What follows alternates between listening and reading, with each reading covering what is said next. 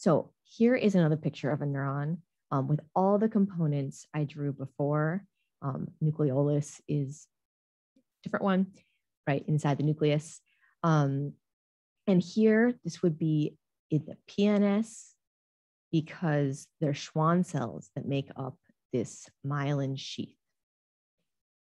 The myelin sheath is this entire thing, also called myelin. And you can see there's gaps in between there, or nodes. So we will see these more in detail. I'll just tell you now, they're called nodes of Ranvier. They're going to be important. Let's look at a cross section of what's happening here. So this again is a peripheral nervous system. In the CNS, it would be oligodendrocytes that do something similar. And these are actually surrounding the axon. So here is the axon. This is the Schwann cell that actually physically surrounds and insulates the axon. So these are all individual Schwann cells. This is what it looks like in a electron micrograph, so a real picture. Here's the axon of the neuron, and then the myelin sheath is like insulation, and it's going to be insulating, kind of like an electrical wire would have insulation as well. It's going to actually keep the electrical signal moving faster. Yeah, so that's the function, which I think I'm saying again here. Yeah, let me draw you here.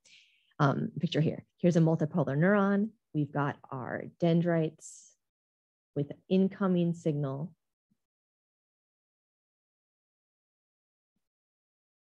Typically chemical. And we're going to have an action potential, which is our electrical signal, travel this way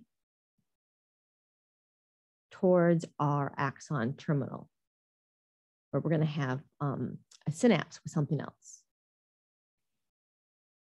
Yeah, that's not your book anymore. We can add a myelin sheath to this. So here is myelin, our myelin sheath, composed of either oligodendrocytes or Schwann cells. And what our electrical signal is going to do is jump from one of these nodes to another. So we'll see this next week. This is going to be called saltatory conduction. Saltar, it means jump. So jumping conduction, electrical signal conducting, and it's because of this insulation. All right, so that's probably the neuroglial cell we'll talk about see the most is going to be the ones that produce the myelin sheath, and primarily we'll see it in the PNS with these in the examples. So Schwann cells, oligodendrocytes do the same thing in our CNS.